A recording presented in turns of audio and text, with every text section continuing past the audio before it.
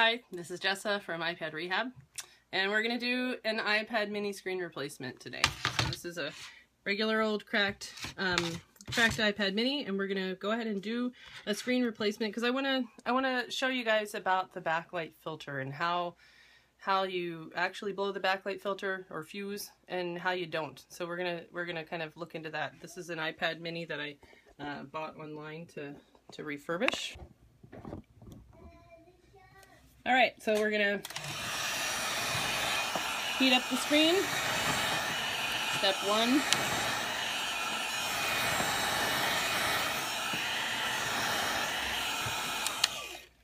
And it really doesn't matter where you start your screen replacement. This is where the digitizer flex is, so sometimes it can be a little bit easier to open your device here because it kind of has a natural tendency to lift, since the digitizer is going to push up on it, the digitizer flex. But that's not always the case.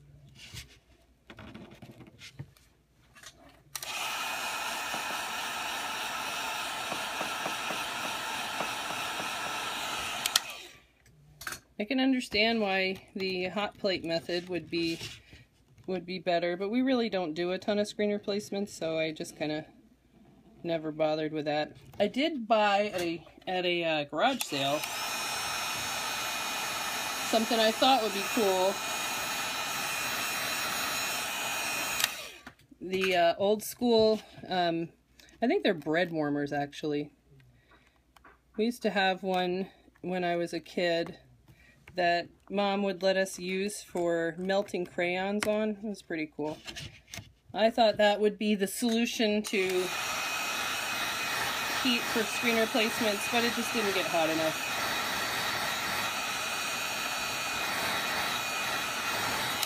So if you're out at the garage sales, seems cool, but not worth it.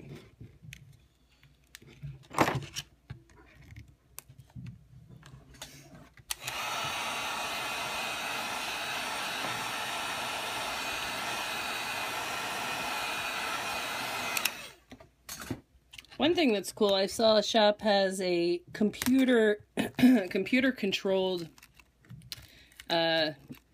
temperature heating system. I think that sounds pretty awesome. That would be a good product to sort of look into. I think there's a lot of cool ideas that people have that could be products.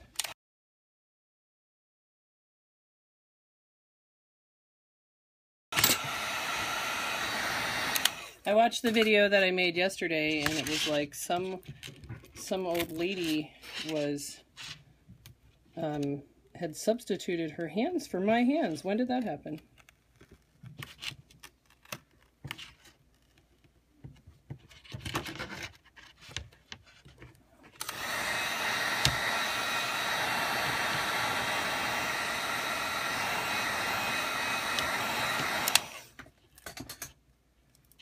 So with my technician, I like to always sort of recommend to put on gloves. It really helps. It really helps when you are going to try to avoid getting fingerprints on your LCD. So like the blog says, I wrote my ultimate mini post. The magnets are there just for just to hold the smart covers in place, so they don't really have any kind of electrical function. And now here we're going to look really closely. This is an original screen, so let's look at it really closely and kind of point a few things out. Alright, let's see if we can kind of focus on that. So look at how the digitizer flex lies in the original. See how it sort of, it doesn't have a crease, but it pushes towards the LCD.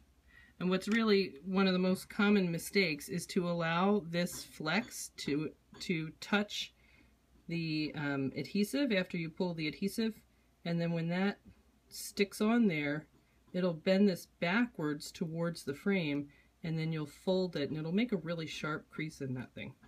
And then if we kind of look over here, we can see how the original is taped. with one piece of tape and then a smaller piece of tape. And in the original, this little copper dot is exposed, so sometimes I leave that also exposed in my replacements. In the original, there's cloth tape along the bottom edge all the way along the digitizer. So that's what we want our finished product to look like as well. Alright, so now we're going to take up our LCD screws. One tip here is never lose these screws. I've gotten a lot of, you know, kind of minis in that I refurbish, or somebody sells me a mini, and then when they don't include these 4 LCD screws, they're really strange screws and they're extremely difficult to find in the marketplace. Alright, here there's the two remaining screws have a little bit of foam tape on them, and you can either pull that tape off and transfer it over. You can pull it off and omit it. Or you can just screw down through the tape and it'll stay stuck to the screw, and then you can kind of keep it as designed.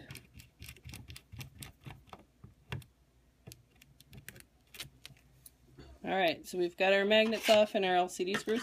Alright, now here's a good place to cost yourself 50 bucks if you make a mistake here and wreck up your iPad mini LCD. So the LCD itself doesn't like to bend. And a lot of people end up with a problem where they're asking, you know, can you fix this problem? There's lines in my display, or my display is half black, or it just doesn't turn on. And all of those are related to just LCD defects. This thing is thin, it doesn't like to flex, and it's really easy, like right here on mine. You can see how I've left some glass there. If I were to pull this straight up right now, it would catch that little bit of glass that's left, and it wouldn't be happy about that. It doesn't like to have to work around anything. So I'm going to take that off.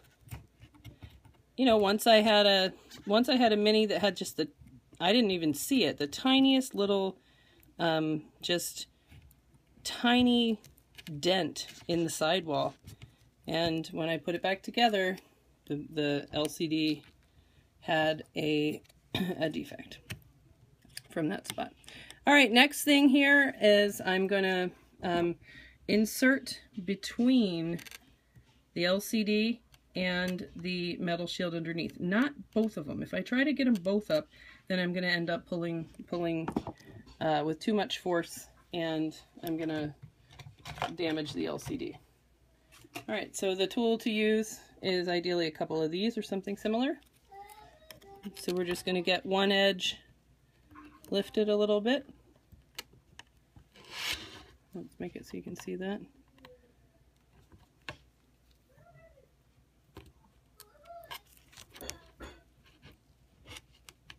And this guy can just kind of wiggle around on the edge. And now we'll try to do the same thing with the other edge.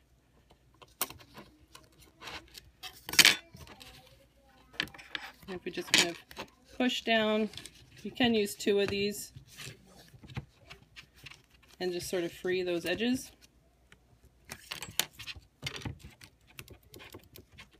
Wiggle it a little bit side to side. And then you're going to feel some resistance down at the bottom. At the bottom of the LCD, it is taped along here and along there. So you can solve this a couple different ways. You can peel that tape off, but the quickest way to do it, which most people do, is to just cut right through it. So use something kind of sharp. This is just some tweezers, and we're going to just cut through the piece of tape there. Right, then on the other side, there's a small piece of tape right here that we can lift off and kind of save that maybe. And then we will again cut with any sharp tool through the tape.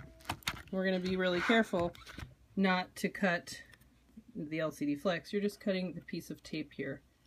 You could peel off this roll and peel the tape down. But none of this seems to be super important for your final result. Alright, so now our LCD is free. Okay, so next we are going to have a little bit of wrist exercises and take up the, I think it's 16 iPad mini screws. And we're going to keep them on their own magnet. I like to use, you know, let's use the good old letter P for pain in the ass. P for pain in the ass, 16 different screws. All right.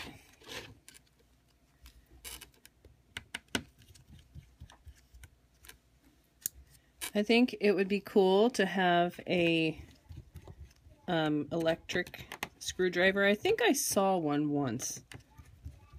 That would be super helpful if you're doing a ton of iPad mini repairs.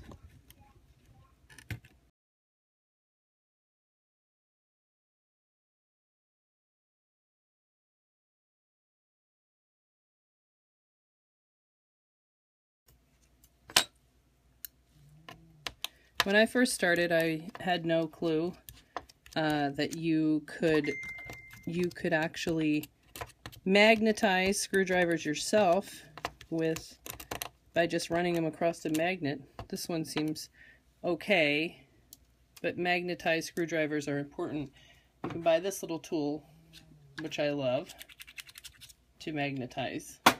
Or if you don't have that, you can just use a standard magnet and run it across the magnet 10 times to get your screwdrivers a little bit more magnetized.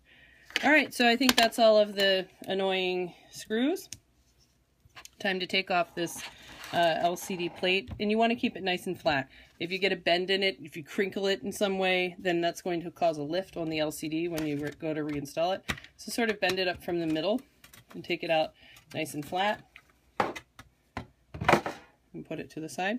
Next, you've got your little shield with 3 screws, and I'm going to put that on a different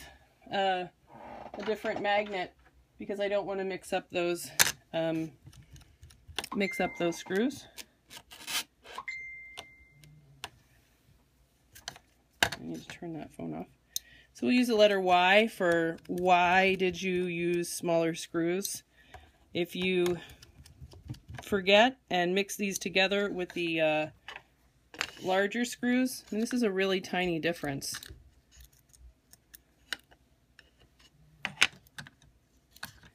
Then you're gonna be sad. Here, let's see if we can get a picture of that pretty close. Small, big. If you mix them up, that difference is enough that in the iPad mini Retina especially, you will end up really horribly cracking off one of your screw brackets, which can tear the board. I saw that one time, you know, just really horrible damage. All right, here we are. What are you going to do next? If you've done a mini before, you're going to recognize that the next thing to do is to pull that battery connector, and then the LCD connector, and then the digitizer connector. And the reason why is because the backlight circuit, which goes through this connector right down here, always has a little bit of juice running through it, even though this iPad is turned off. I turned it off before we started. And if you don't, then you can end up causing an iPad mini backlight filter problem. And that's true. If you were to pull off this battery connector, then you will you will have no chance of blowing your backlight filter. However, the reason the backlight filter gets destroyed is because there's a little hot pin carrying current that's right next to the ground pin. And if you actually pull the connector off pretty quickly, then you're pretty safe. You don't even have to be careful to rip the thing off, even with the battery connected, even with it under full power, juice going to the display, all lit up. You can pull it right off. And let's see if I can demonstrate that, or maybe I'm an idiot, but that's what I think is true. So we'll go ahead and power on this mini and kind of confirm that my technique here was sufficient to keep the LCD in.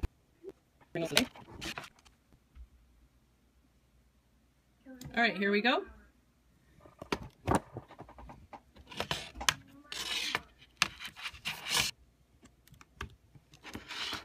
We can see that that's all still lit up. The backlight is going strong. I'll lay down the... And now I'm going to pull it right off. Pulled it off. Back. We can see that that's all still lit up. The backlight is going strong. I'll lay down the... And now I'm going to pull it right off.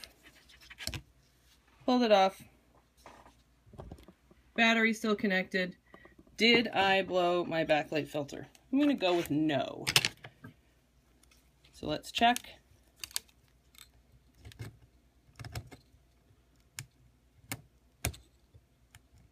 We're going to take off the...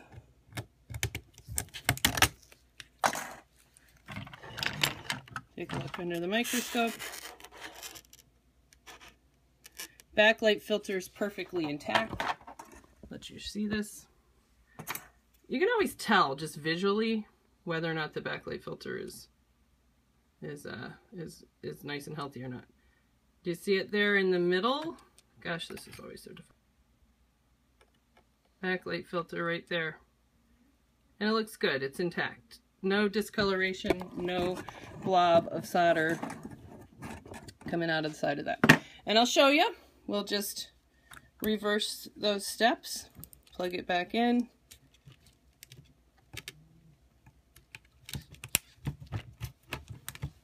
I did unplug it to show you the filter. And here we go. It's perfectly fine. And I'm gonna do that again, maybe with a little bit of a wider view here. So you can absolutely pull off your LCD all day long if you want to, as long as you're quick about it and you just rip it right off without allowing the connector to short itself out. So it's less about, you know, oh, you have to remember to disconnect the battery, which you do. That's a good just sort of general habit. Let's see if I can come up with something with a little bit of a better view. Maybe something like this. All right, so here we go again. LCD is on. I'm going to drop my digitizer so that I'm just hanging onto the LCD itself. Clearly the LCD is on. Rip it off. It's going to be fine. There's your battery. Still connected. Now I'm going to disconnect it so that I can carefully plug it back in.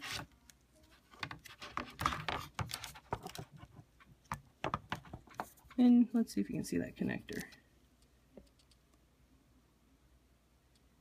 All right, see all those, you've got some pins there, the gold pins. It's pulling it slowly where you somehow are able to short together some of those pins. That's what does the problem. All right, put it back on, reconnect the battery again, power on, and there's your backlight.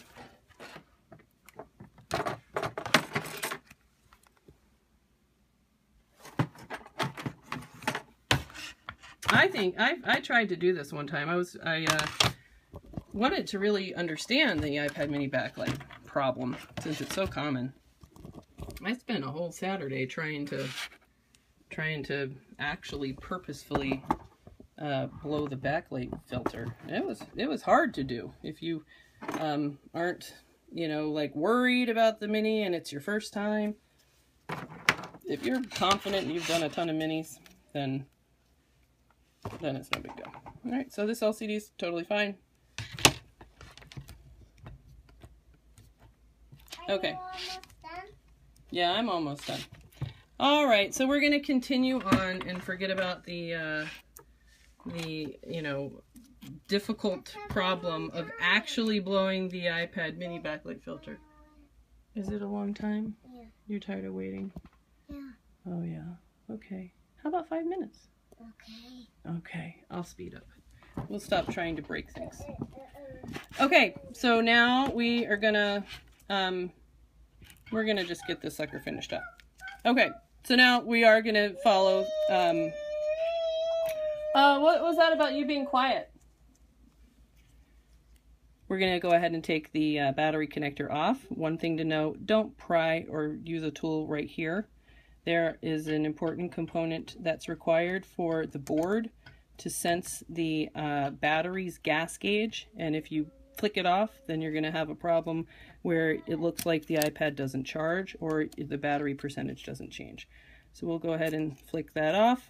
Next problem, moving over our LCD. Next problem is here at the digitizer connector itself. So the digitizer connector is just a really finicky, little tiny, easy to break piece of plastic. And it probably has something to do with the fact that this piece here, the IC chip, can kind of go in at any angle it wants, really.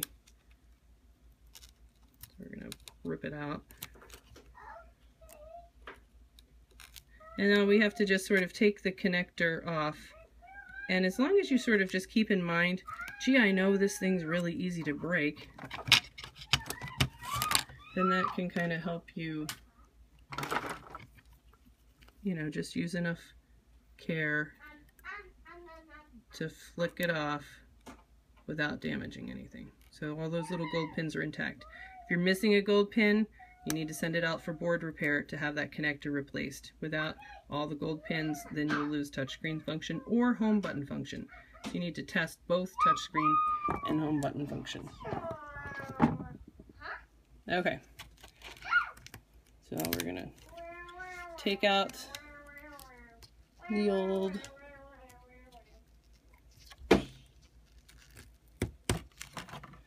screen. Done.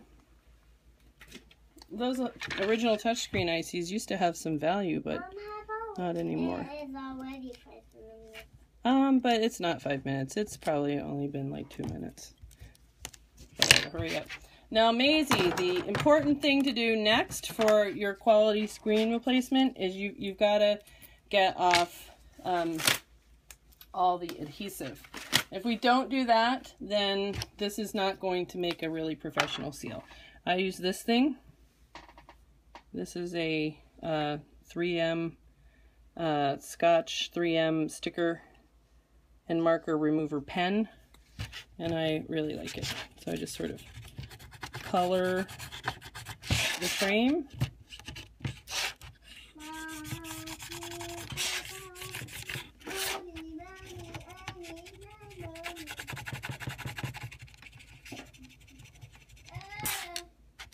Hey Maisie, why don't you pack a couple of toys?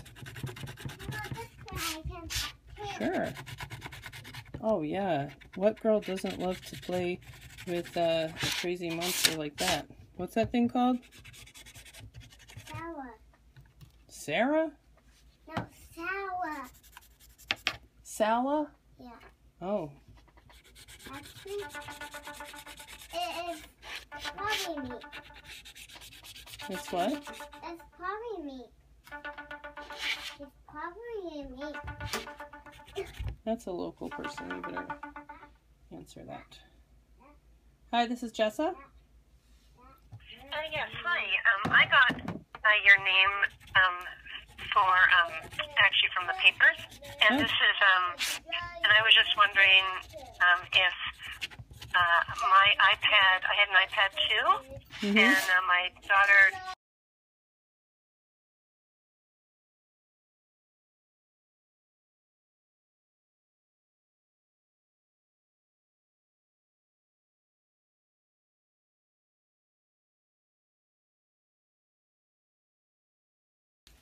Okay. Okay, sounds great. No, and I certainly return the other little tool or whatever. Okay. Okay, well, thank you so much. All right, it'll be fun. You're going to love it. Okay. Okay. All right, thanks for calling. All right, bye-bye. Okay, so we had a delay of game. I answered the phone for a nice local mom who is psyched to do a little drug deal tomorrow with me to get a iPad 2 screen at the ski place. We're going to hook up in the locker room, and I'm going to teach her how to do an iPad 2 screen replacement. But that's done, and now we're back on to finishing up this iPad mini. And I have already cleaned off, while I was on the phone with her, I used the sticker remover pen to clean off all of the old adhesive, and then I went over that with some alcohol, and you can tell that this frame looks absolutely, you know, factory ready, and that's what you want it to look like. If you get it to look like that, then you're going to have no problem with the adhesive that comes pre-installed on these replacement screens. All right, so here's our replacement screen. I'm going to make a recommendation on screen suppliers in a little bit. I think I'm going to try out a few. This is the one that I use, which I really like. It has already pre-installed cloth tape on the bottom, as in the original, and it comes with some Captain tape. It doesn't really matter what kind of tape is on here. That's covering the home flex. It has, you see less of them that don't have this now, but they used to have, all the home flexes did not have these SMD components on them. Those are the things that are responsible for smart cover lock and unlock function. Most of them have them now. I haven't seen one that doesn't have it in a long time, but it used to be pretty rare. All right, so to prep this screen, we need to add back our magnets that we saved, and these screens have some special adhesive for the magnets. Most of the replacement screens do these days. So we'll add back our magnets.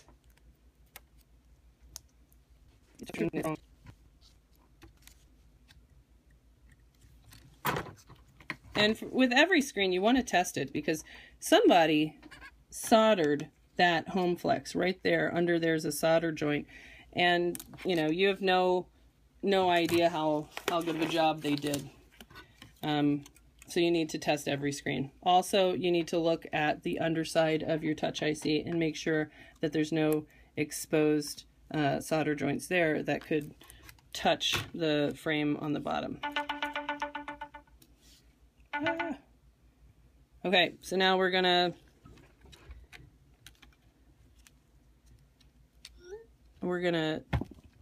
plug that back in, being really careful to not damage those the pins of the digitizer connector. And you just want to kind of feel it click into place.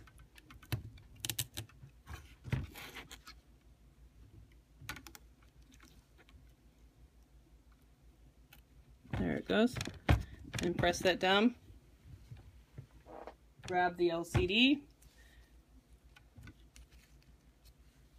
Lay that down. The battery connector here. This one looks good. All right, we'll put everything back together. And now we're going to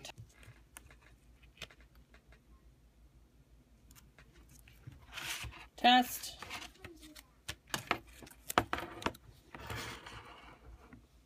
Apple logo is going to come up.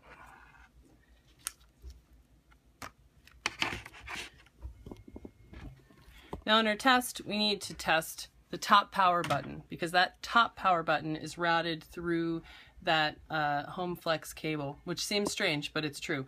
So you need to test the top power button, you need to test the home button function, you need to test the touch screen function to make sure before you seal that the digitizer itself is fine. So we've got digitizer function, then I'm going to test the top button, test the home button, and then I'm going to just sort of press around here to see if it will lock, unlock, turn off. It does not. Sometimes you can have a low quality home flex that will be defective and inappropriately activate that smart cover function. All right, this digitizer is tested, ready.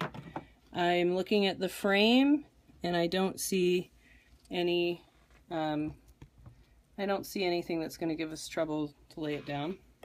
So we're ready to go do our wrist exercises again.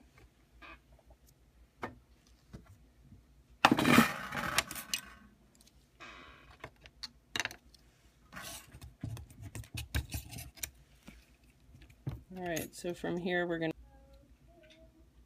Alright, so the phone fell over again, and we had to do a restart. It's come back up. I didn't wait for you.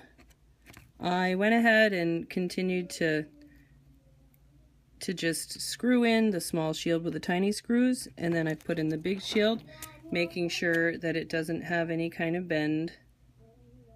This is pretty straightforward. One thing that came up today with iPad mini, a buddy asked if, you know, what to do when the iPad mini, after your screen replacement, boots up to say, disabled for 1,000,000 billion minutes. And there's nothing you can do. The secret to that is to get the mini to connect to Wi-Fi, which it'll do on its own if you connect it to, if you take it somewhere where it's already connected to a Wi-Fi, like the person's home. So if you make a point to connect every mini to your store Wi-Fi before you start it, then you won't have that sort of difficult problem. The natives are getting restless, so we gotta speed up. Alright, we'll lay the LCD back down. And we'll screw in our 4 special screws.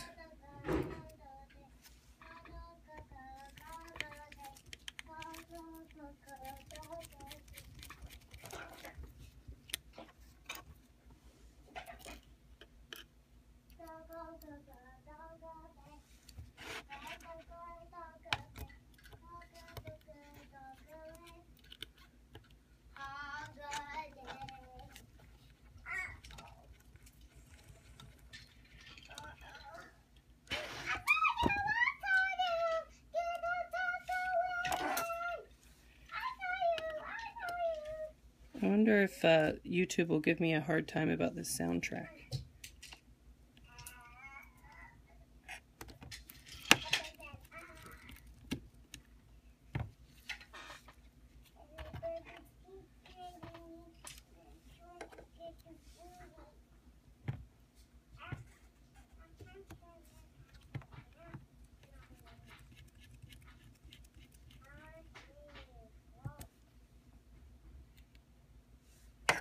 Okay.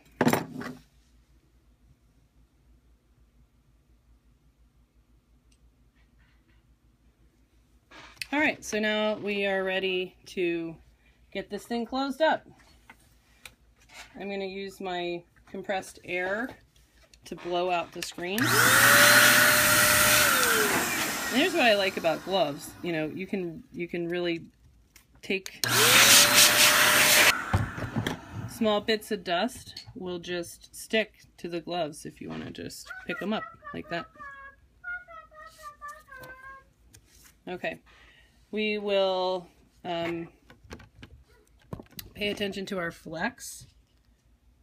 So the flex is ready to fold like we discussed in the beginning. It's going to fold toward the LCD, and we're not going to allow it to stick back there and make a crease. Alright, so I will pull the adhesive.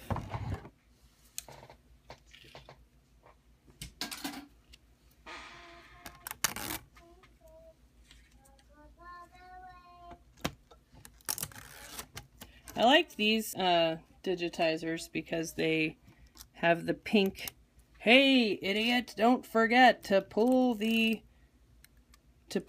inner shield on the digitizer.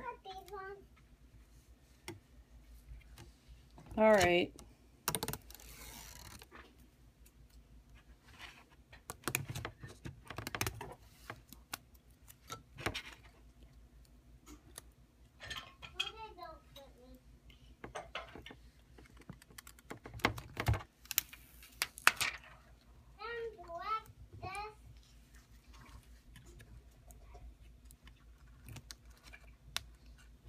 Now I like to, while I'm wearing gloves, I like to also pull the front off.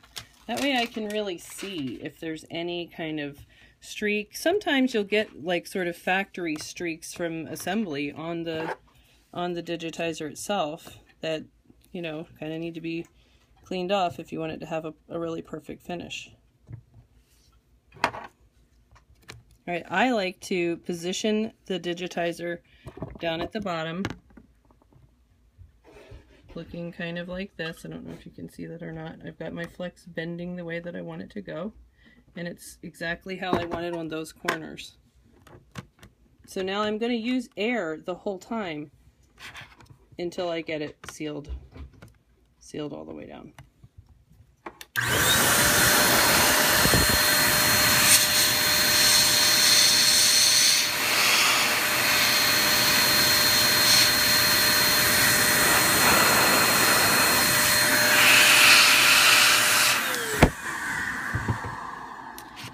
I want to make real sure that my camera flex has gone into the camera flex hole.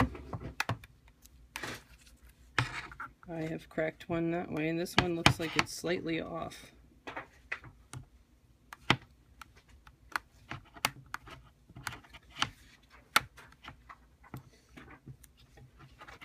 Get in there.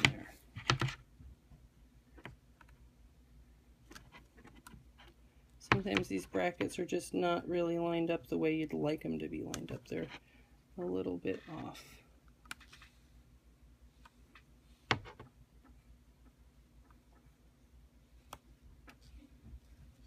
There.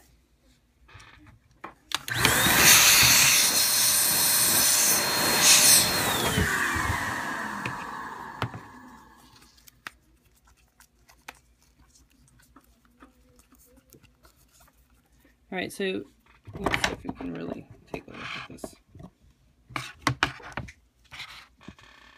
So it is really perfectly flush. Perfectly flush on every surface. I'm pressing it down. It's not sitting on top of the frame anywhere, which will cause a problem. It's really in there. Now I'm going to sort of set that same factory adhesive, which I think is fine. I mean, you can use red tape.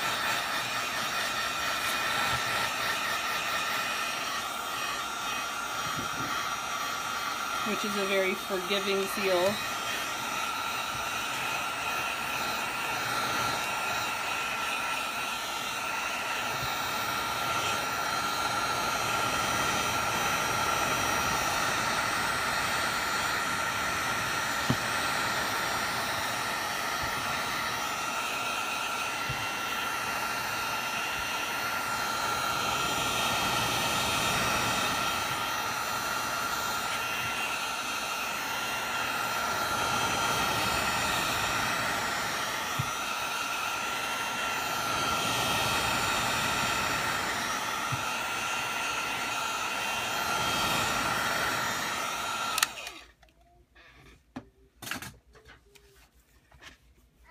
Mom, how long are you done? 1 minute. Is it one? Gonna finish up. All right, so this, I think the, red tape you can use. It's a fantastic forgiving seal. Serious. He's not here, buddy. But some heat to sort of cure this factory VHB based adhesive. I think that's what this black stuff is. I think it's fantastic. All right, so here's our finished product. Can I count till you're done? Yeah, you can count till I'm done. Maybe count to like 100. All right, let's turn it on. 6, 7, 8, 9, 10, 20, 89, 7, 8, 9, everything's working. We can test out all the functions, but this is going to be a really nice professional looking mini, and that's perfectly fine. All right. So that's the iPad mini screen replacement, the way that we do them here. We never have any serious problems with them anymore. No, no backlight. I mean, I can't even make it. I can't even make the backlight fuse filter get blown anymore. It's a robust repair if you use quality parts. If you pay attention to the things that I've listed on the blog in the iPad mini ultimate post, and it's a very straightforward repair that's really not going to give you trouble if you just follow a few little tips and tricks. And that's it for this video. Remember, if this earth square is ouchie hot.